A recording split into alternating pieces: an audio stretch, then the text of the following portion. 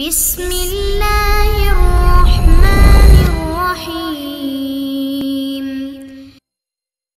The Quran says you are busy piling up, calculating, developing your careers, your money, your occupation, your wealth until you visit the graves.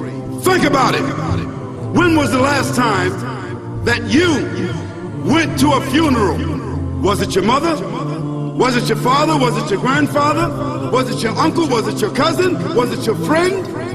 Was it your wife? Was it your husband?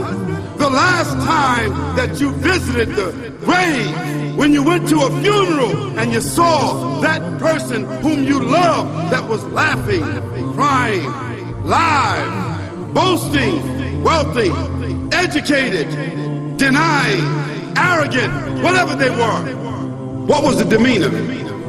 Were the people cracking jokes? Were they dancing?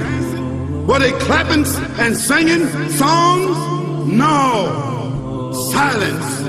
Why? Because every person that walked in that room, seeing that person stretched out, the first thing they thought about was that one day, this will be me.